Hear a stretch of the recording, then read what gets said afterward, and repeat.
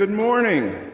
Good morning. And welcome to Trinity Reformed United Church of Christ on this Mother's Day, where no matter who you are or where you are on life's journey, you are welcome here. I want to thank you for joining us here in person as well as online, and hope that you're truly fed by the worship of our God this day. In honor of our mothers, please hear this Mother's Day poem. My angel is a woman who walks upon the earth. She shows me my potential and all that I am worth. When I am sick, she heals me and makes me feel all better and makes sure that in times of need that we are all together. When we get into all kinds of fusses in our life, my angel comes out strong as a mother and a wife. My angel has raised me to be good and kind and make sure that I have a strong and intelligent mind. My angel is my guardian, my teacher, and my friend, but most of all, my mother till the very end. Happy Mother's Day to all our moms, and thank you for being there for us all. Tuesday is our consistory meeting at 6:30 p.m. in Jubilee Hall, or of course on Zoom. You can use the same meeting ID and password that you would use for worship for the meeting. If you don't know the meeting ID and password, just call the church office and we'll be able to provide that for you.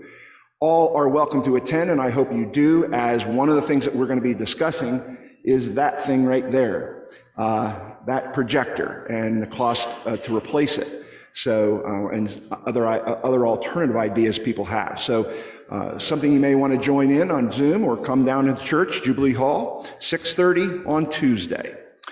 During fellowship time today, we'll have a brief Vision and Mission Committee meeting. Again, we're going to discuss that. We're also encouraging everyone to attend the meeting. That's crucial for our future. Your ideas and your input is greatly needed for our Vision and Mission Committee as we move forward into a very vibrant future. Also, while you're in Jubilee Hall, take a look at how bright it is and check out the kitchen lights as well, because both rooms now have LED fixtures and lights in them, which will help cut our electric cost. And for those of who have been at church at night, the outside lights have also been changed to LEDs and are now all working, especially the ones in the inside here going up the ramp. You'll actually be able to see going up the ramp. So God said there will be light. Now there is. So thank you all for helping us with that. Of course, you know our new website is up and running, and for those online, you'll need to download the bulletin from our website at www.trinityreformeducc.org if you would like to follow along the service. For those who would like to support this ministry of live streaming, along with our other ministries, you're encouraged to register on the new website in order to give online. Please let us know what you think of the new site, and additional items will, of course, be added as time goes on. Also, I ask each Sunday to please take a look at the whiteboard out in the narthex as we continue to need your assistance. There are new sign-up sheets for worship assistants, grocery card sellers, and food sign-ups for each team sponsoring fellowship time.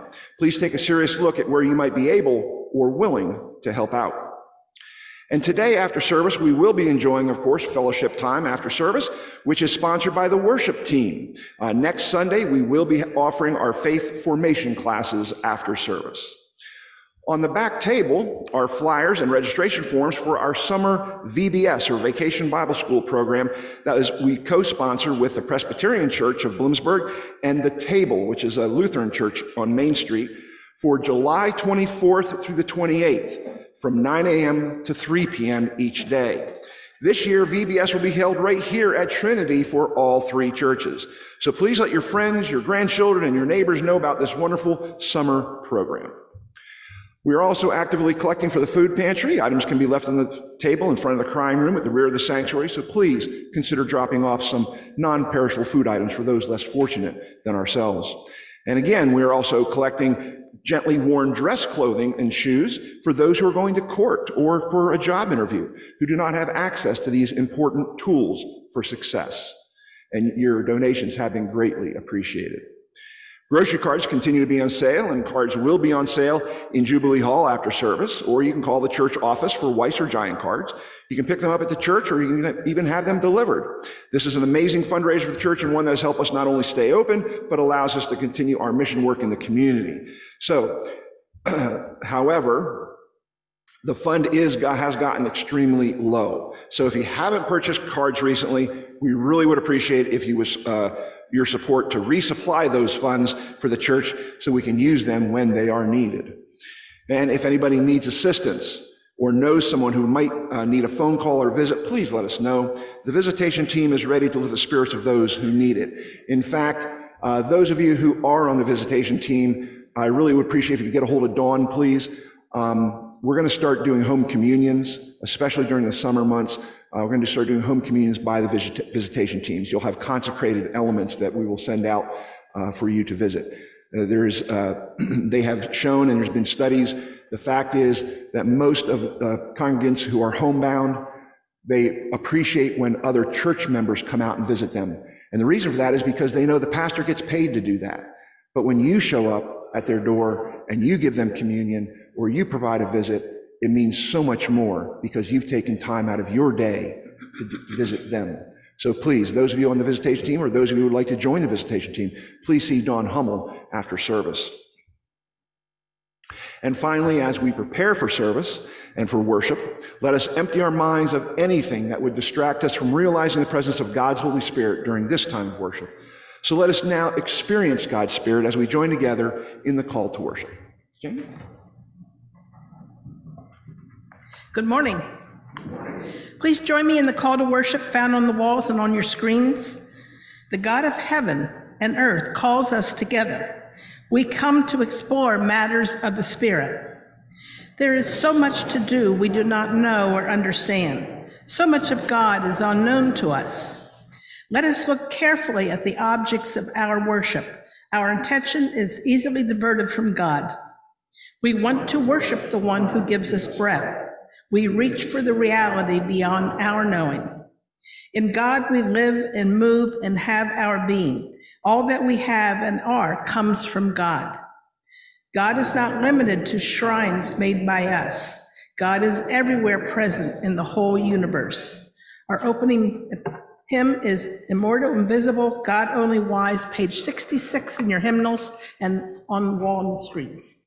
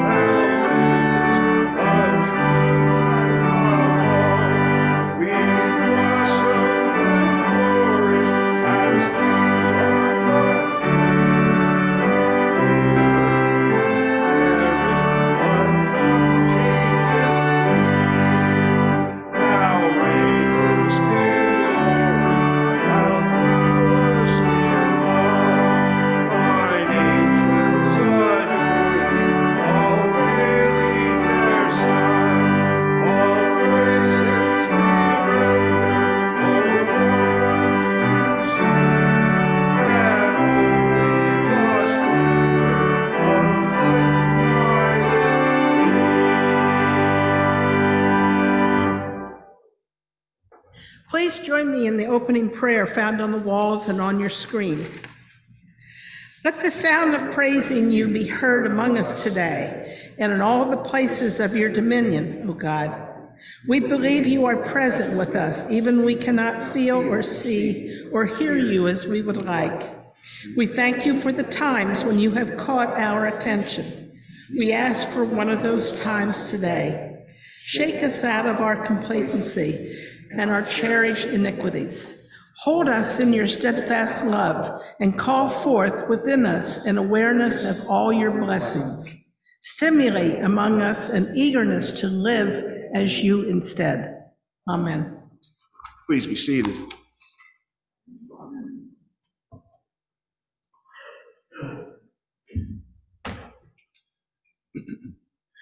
We have been baptized and claimed in the name of Jesus Christ for the lifetime of service. Yet we are often intimidated by our fears and seduced by our fantasies. We worship autonomy and deny community. We ignore the commandments God has given us. We need to face our guilt. God demands our repentance. So let us confess our sins by reciting the prayer of confession found on the wall and on your screens. O God, we confess that we have loved our own way more than we love you. The Spirit of truth does not abide in us, for our actions belie the words of praise we utter in worship. We neglect the spiritual disciplines that would draw us close to you and the caring outreach that would link us with sisters and brothers who need to know if your love. We have not witnessed to our faith was enough to evoke opposition or cause us to suffer. Oh God, it is hard to follow Jesus.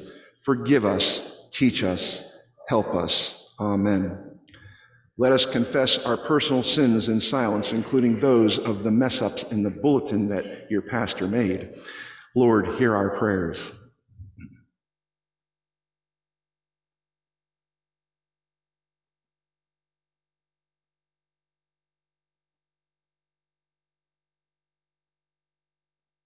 You are not left to struggle alone. You have an advocate who is always with you. You are not rejected. God hears your prayers and offers you steadfast love in all circumstances. Do not be afraid to hope and to share that hope with others around you. Claim God's gifts of reverence and gentleness as you testify to the resurrection. Who will harm you if you are eager to do what is good?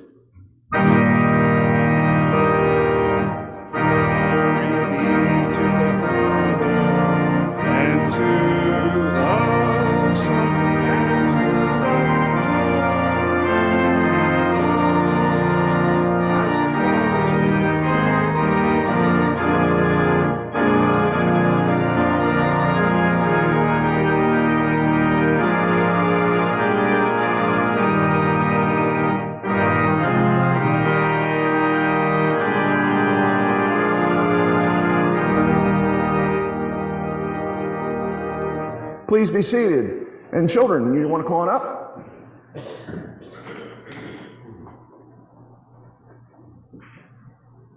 We lost one today.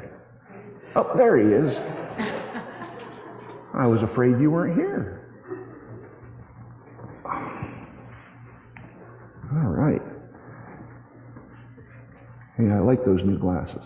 Those are pretty cool. Yeah, those are pretty cool. I like them. I'll have to get some frames like that. All right, well, let me ask you these questions. These are pretty simple ones, okay?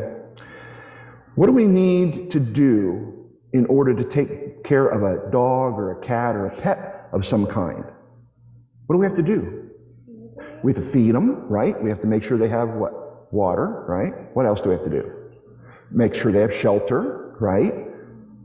If you have a dog, and you got to have a leash, right, to take it on a walk. A cat, you've got to have what? A litter box and a scratching post. Yeah, you got to have one of them. If you have hamsters, what do you got to have? Yeah, one of those exercise wheels that go round and round and round. That's right. And some pets need brushes, right? They need brushes to keep their hair from getting all matted and ugly and stuff. And some animals need medicines, don't they? Yeah, some animals have to give medicines every day or vitamins to keep them healthy. What's that? That's right, reptiles need calcium, and some reptiles need a special light, don't they? Yeah, they need ultraviolet light, that's right. Now, if we don't give our pets food or water or exercise and medical care when they're sick, are we showing them that we love them? No, we're not, are we? No. You see, when we love something, we care for them, right? Yeah. We show our love through our actions. And Jesus said that if we love him, we will follow his commandments. Now, his commandment was to do what? What was his commandment? To love who? Love God and your neighbor. That's right. To love God and love your neighbor. But how do we show our love for God? What are we doing today? Yeah, we come to church, right? And on the other now today we have fellowship time, but on the other Sundays we have what? Sunday school, right? Yeah, right, Sunday school. That's exactly. And we do our Bible studies like we're doing right now, and we follow God's commandments to confess our sins. We confess the mistakes we made, and then God will forgive us for what we do wrong. Now, how do we show our love for neighbors? How do we show our love for neighbors? What can we do? Yeah, we can help them out. We can care for them if they're sick. We can help them out maybe during the winter, shoveling sidewalks for them, or if there's some who are getting, like friends of ours on the schoolyard, we can stand up for them if they're getting bullied, right? That's right, we can stand up for them. Yeah, we show our love through our actions by learning Jesus' commandments to do what is right. Just like we show our love for our pets by doing the things that keep them healthy and happy, we need to show love for our God and our neighbor through our actions of love. Okay? And that's my challenge for you this week. I want you to show God and your neighbor that you love them by following Jesus' commandments through your actions. We can admit in God in prayer that we make mistakes and receive God's commitment, and then we can love others by caring and helping them. So you think you can do all those things? Yeah? I bet you can. Let's pray. Holy God, we come to you with love in our hearts. Help us to use this love to help others and follow your commandments. In Jesus' name we pray. Amen. Thank you all very much. Appreciate it.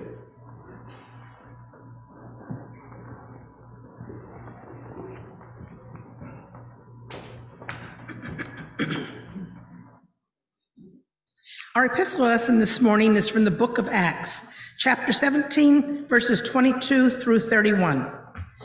Paul took time to understand the people to whom he witnessed.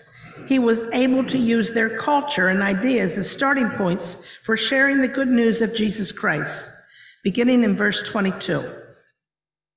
Then Paul stood in front of the Areopagus and said, "Athenians, I see how extremely religious you are in every way.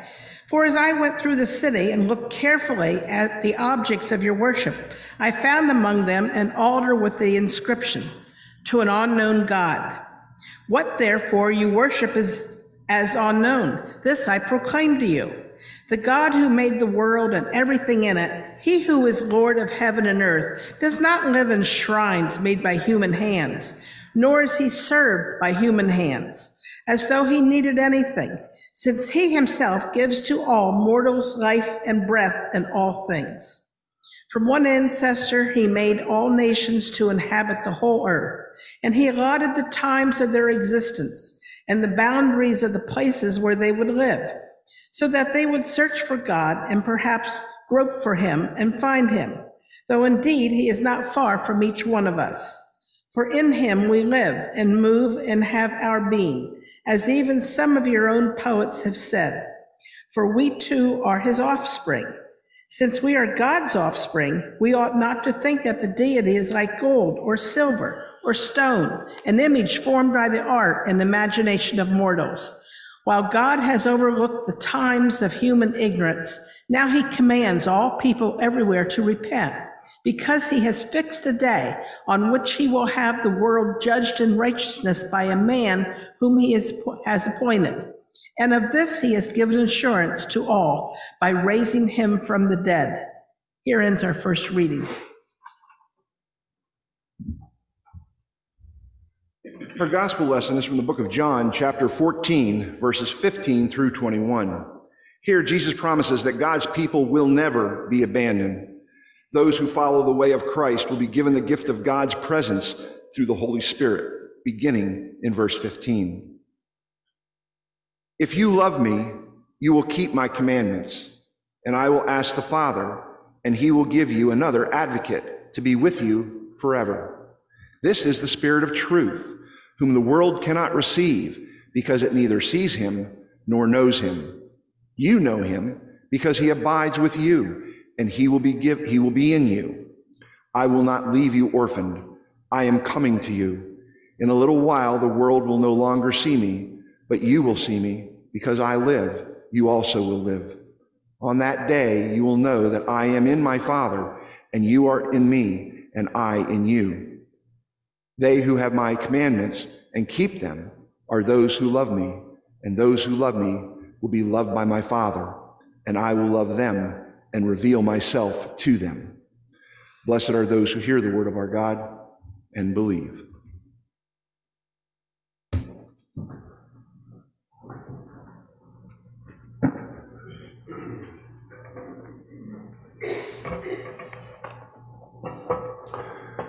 Let us pray. Holy and loving God, fill us with your Spirit, that we might follow your commandments to love, as we pray that the meditations of our hearts and the words of my mouth might be pleasing and acceptable to you this day. In Jesus' name we pray. Amen. Tom had won a toy at a raffle. He called his 5 kids together to ask them which one should have the present. Who is the most obedient? He asked. The children all stared back at him in silence. He then asked, well, who never talks back to mother?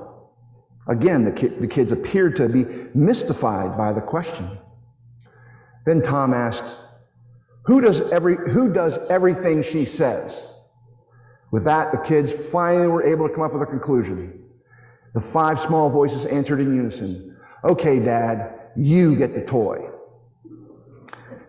You know the old saying, right? Happy wife, happy life. Well, Jesus knows a little bit about happiness in life. He knows that when we follow his teachings, respect his authority, and honor the one who sent him, we too can know happiness and contentment, even in the most difficult of times. Our passage today is of the farewell discourse in the Gospel of John that we talked about last Sunday. In the farewell discourse, Jesus is saying goodbye and giving his disciples his final instructions to them. This overarching theme is loving one another, giving one's own self for the sake of others, and keeping Jesus' commandments. Now, Jesus also seems to have a very specific commandment in mind. In chapter 13, Jesus says he is giving a new commandment, and that new commandment is to love one another. Just as I have loved you, you should also love one another. Now, in our passage today, he brings this home by telling the disciples that if they truly love him, then they will keep his commandment, especially this new one. Jesus' life, death, and resurrection was all about loving others and giving up one's self for the sake of others. And more importantly, it was about loving God. So if you love God, or in this case, God incarnate, that of Jesus the Christ, then you will keep God's commandments, both the Father's and the Son's. Jesus draws a strong connection in every direction between these ideas of God, love, obedience, and community. Obedience is the hard one for most of us, is the hardest one for most of us, especially growing up.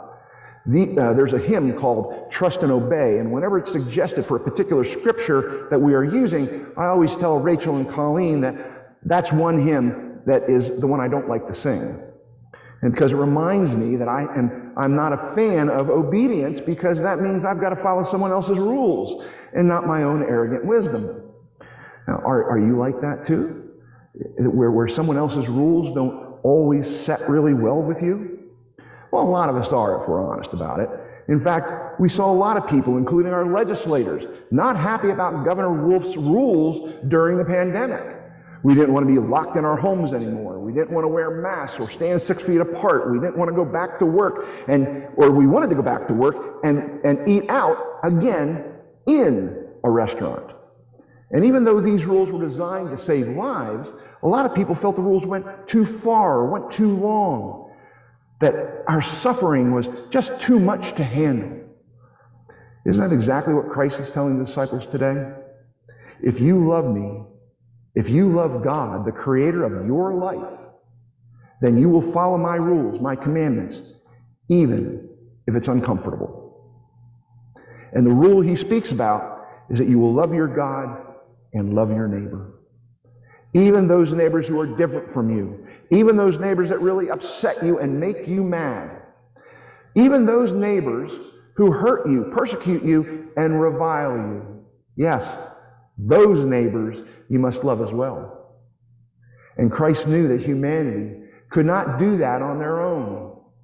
They needed to know that the Holy Spirit was with them. In fact, because the Holy Spirit indwells humanity, so does the Father and the Son as well. You have to remember, God is one in three, three in one. The Godhead indwells us, the Father, the Son, and the Holy Spirit. Jesus said, I will ask the Father, and he will give you another advocate to be with you forever. And you will know that I am in my Father, and you in me, and I in you. And therefore, we have the same power Christ had when he lived on this earth. It's ours to use in love, to use it to help our neighbor, to use it to help humanity, to use it to help this church, to follow Christ's commandments. There are those who have never sensed the presence of the Holy Spirit, Jesus or God, in their midst. These are the people who do not know God, who don't realize they have a God within them, in every cell of their body. And there are those who know God, sense God, and uses God's love for others, God's Holy Spirit. These are the people we saw running toward the dangers of the pandemic. These are the people who kept working in all sorts of essential businesses, knowing they could be exposed. These are the faithful, like you and I, who prayed for others throughout the pandemic and did whatever we could do to help our neighbor. Making masks, calling friends and family of faith on the phone, checking in with those whose families weren't close by. You see the connection? How God's commandments and Jesus' commandments were put to work in the front lines of the pandemic? Do you see how we were able to love because of God's love for us and the power God gives us to do so, even in the worst circumstances? A worldwide pandemic where millions of people died. Do you see how the church, God, Jesus Christ, and the Holy Spirit, along with their teachings and commandment, were very relevant during the pandemic? This is why we need church. This is why we need God. This is why we need Jesus Christ and the indwelling Holy Spirit in our daily lives today. This is what it means to love your God and to love your neighbor.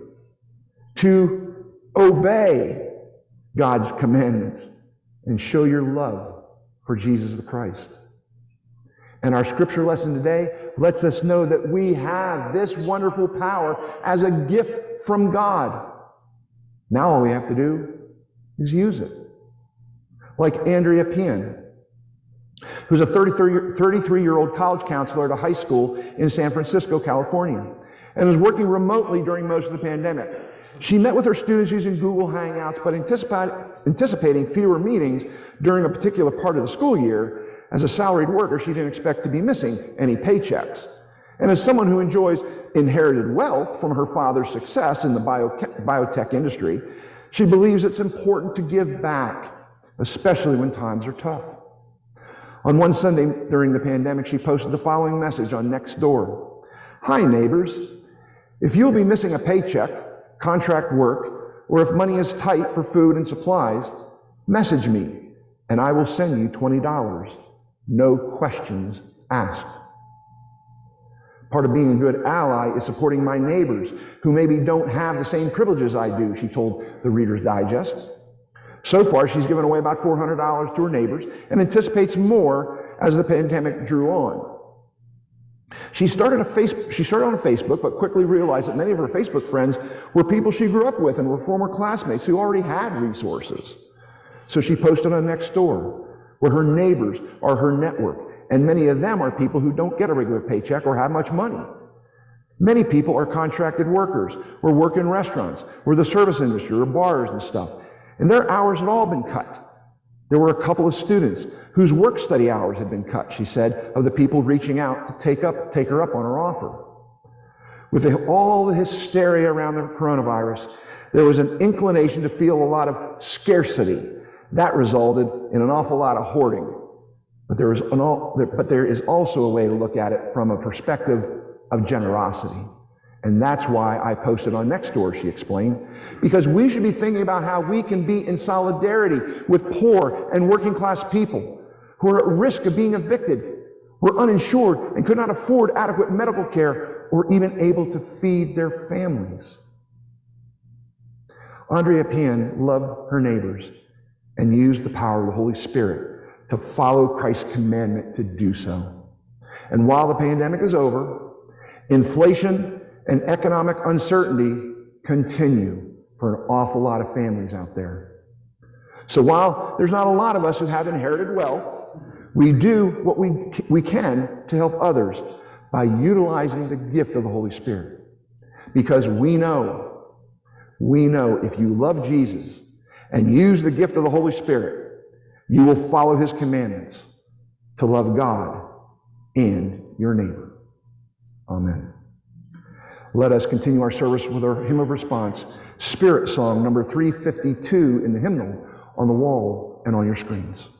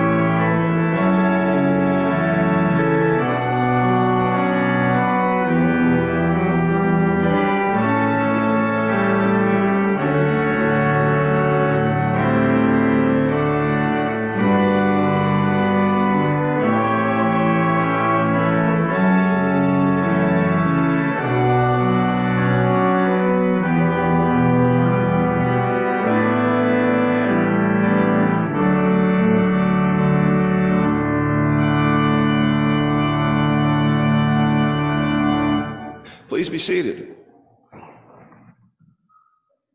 This is the time of our service when we remind you to take notes of the people mentioned in our joys and concerns and join your list today with the one from last week and place it on your refrigerator, on your nightstand, or on your coffee table. Anywhere they'll remind you to share God's love with others through your prayers. This is a vital ministry here at Trinity and one that's had some amazing results. Today, I'd like to start with asking that you keep the family of Jack Mihalik in your prayers. Jack passed away this week and was a law partner of my father, Cleve Hummel. Prayers for comfort, peace, and God's gentle embrace for the family is definitely needed. Please also keep the family of Lois Kroom in your prayers. Lois was a friend of the Hummel family and known to many as an exceptional disciple of Christ and civic volunteer. Prayers again for comfort, peace, and God's gentle embrace for Lois's family. Connie and Don Pegg are asking for prayers for Connie's mother, Jean, for continued healing after a bout of pneumonia and a hospital stay. Jean is home resting comfortably now, but could certainly use our prayers. And as always, I remind you to send in your joys and concerns through email, text, or phone, and we'll be sure to include them in our next service. Now, let us pray. Abiding God, who does not leave us orphaned, reclaim us now as we experience the Scriptures, that we might renew our commitment and be empowered for faithful service. Use our hands to do the work you've called us to do. Use our hands to do the work that you have called us to help build our community. Use our witness to overcome ignorance of our way of love for all people. As today we ask mindfully that you watch over and comfort our friends in Christ, such as our homebound, those in life care centers, those in our prayer list, as well as those named here today.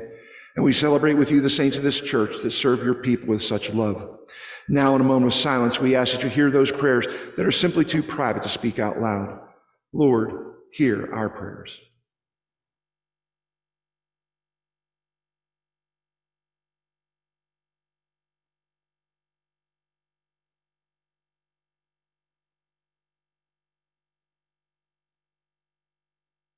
May we keep these special people in our minds and on our hearts and in our prayers as we go through this next week. And let us pray the prayer that Christ has taught us. Our Father, who art in heaven, hallowed be thy name. Thy kingdom come, thy will be done on earth as it is in heaven. Give us this day our daily bread, and forgive us our debts as we forgive our debtors. And lead us not into temptation, but deliver us from evil. For thine is the kingdom, and the power, and the glory forever. Amen.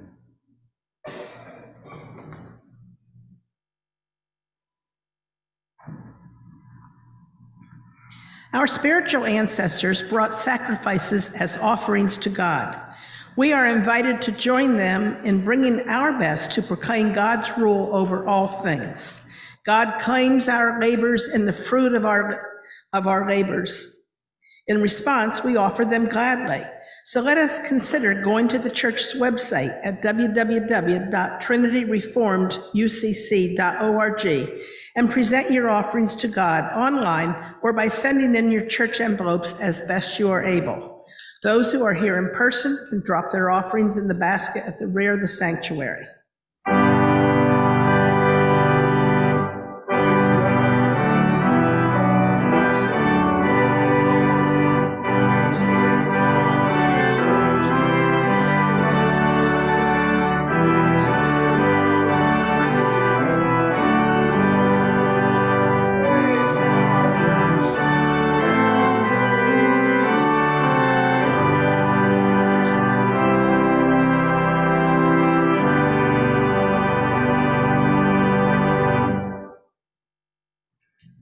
Please join me in the blessing and commission found on the walls and on your screens. God has listened to our prayers and abides with us. God's blessing rests on us as we scatter to serve. The Spirit lives within us and among us. We seek to live as a resurrection people. Daily, God will add to your understanding if you ask. Do not fear to seek after the truth God will reveal. Every day can be an adventure in faith. All our encounters can link us more closely with God. Our Creator draws us into community. Our spiritual journey is linked to others' stories. Together, we will seek to know God more fully. We will remember one another in prayer. Amen. And now hear this pastoral benediction. What wonderful news we've heard this morning. We have the gift of the Holy Spirit to protect us, nurture us, and guide us through all the joys and sorrows of life. We can use this power of love to help ourselves and others as well. I've said it many times. As long as we are doing the work of love that God intends us to do here at Trinity, we will be here for a long, long time. Let us use this power to keep our church going, to keep the energy flowing, to keep us working together for God's love to be spread throughout our community and throughout our community of faith. May you use the power of the Holy Spirit in your life and be transformed by it to love, to care for, and to help those around you and around the world in ways you never thought possible. Amen. Let us conclude our service today with our closing hymn, Love Divine, All Loves Excelling. 517 in the hymnal on the wall and on your screens.